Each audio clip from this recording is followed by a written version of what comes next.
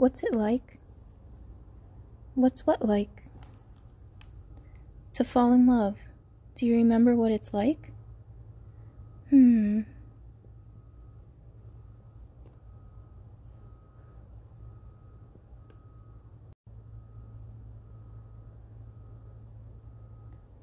with me.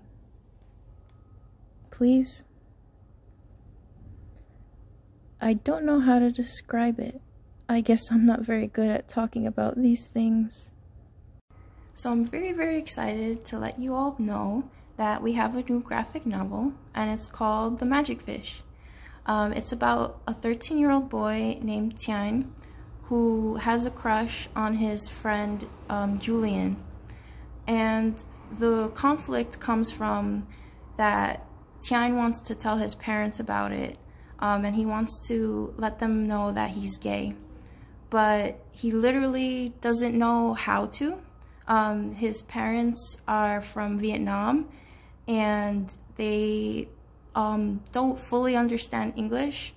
And Tiến finds out that he can't find a phrase or exact word in Vietnamese to tell them that he's gay.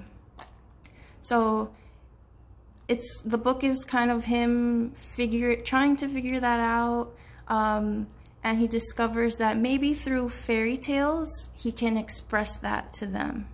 The artwork in the book is very beautiful, very sensitive, delicate. It has a very limited color palette. I think there's only 3 colors used throughout the whole book, blue, yellow, and red. And it really lets the drawings shine through. It's very dreamy, very much what you would expect from a fairy tale inspired comic book. So this is a book I would recommend to teens and even preteens. I would say ages 12 and up, for fans of other graphic novels like Princess and the Dressmaker, Bloom, Laura Dean Keeps Breaking Up With Me. It's a very sweet story, and it will appeal to a lot of different genres, because it bounces between fairy tale stories, moments of Tiến at school and during like soccer practice and talking with his friends, and also we learn about his mother's past in Vietnam, and she goes there for a little while.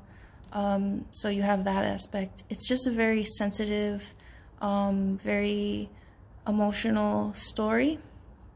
The only warning that I have is that it gets a little gruesome during the fairy tale scenes. If you've ever read the original like Brothers Grimm stories, you know that they can get pretty violent and pretty dark. So I would say if you're sensitive to like violence and death, those kinds of topics, maybe tread carefully with this book. But other than that, I highly recommend it. So yeah, we have it here if you want to come and pick it up. Those are just my thoughts.